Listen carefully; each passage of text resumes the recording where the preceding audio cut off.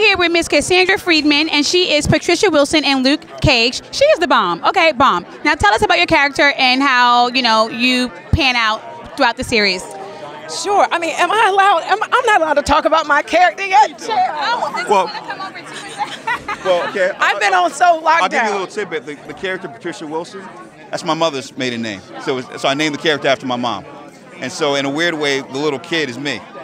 I am loving that. Well, first off, since you guys are both here, okay, let's take it to hip hop. Okay. Now, if Luke Cage was a rapper, who would he be? Who?